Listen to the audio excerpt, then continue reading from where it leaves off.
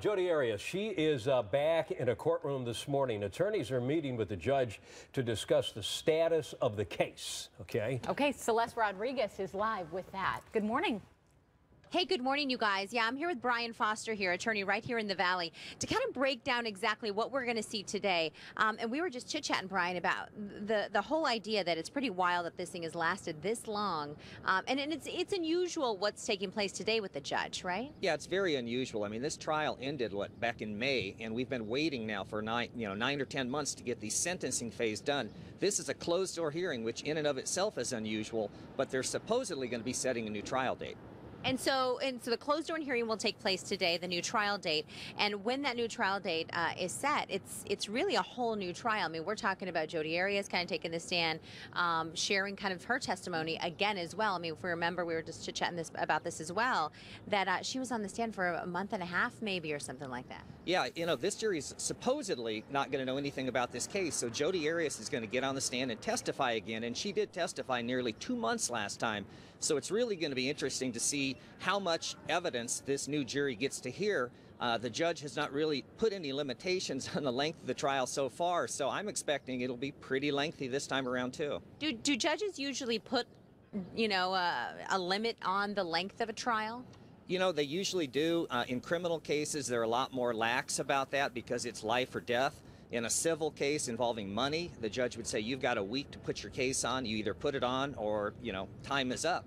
But in criminal cases, they do let them go a lot longer. And here, Judge Stevens has let this thing go on forever. And it's pretty wild that it has taken. The other thing we were talking about was that it's unusual for this to go on this long.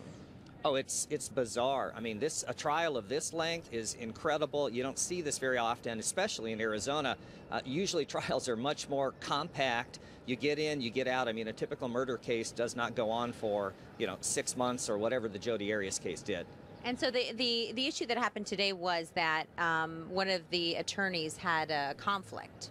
Yeah, Juan Martinez, the lead prosecutor, had another criminal trial scheduled for today, which is the date the Jodi Arias retrial was supposed to start. So in this case, the prosecution delayed the trial date in the months leading up to this. The defense has delayed it with, trying to keep the cameras out of the courtroom and trying to get the trial moved from Maricopa County to some other state.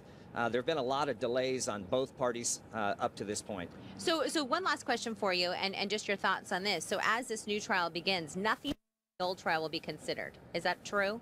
The jury is going to be told that Jodi Arias has been convicted of premeditated first-degree murder, and so they're going to be told that right at the outset. And all that they're really supposed to be considering is whether she gets life or death. So they will be considering what they call mitigating factors and aggravating factors, just how heinous and terrible was this crime, should she get life, should she get death. But they're going to be told right up front that she's convicted of first-degree murder. And then once this thing kind of gets going, you're expecting that maybe it'll be another 4 or 5 months, something like that? I think it'll be several months just because of the history of what's taken place so far. So to expect this will be shorter or way short would be, far-fetched. It's going to go on for a long time. Okay. All right, Brian Foster, attorney here in the Valley. Thank you so much for your help. Appreciate it. Thank you. Kind of breaking that down for us.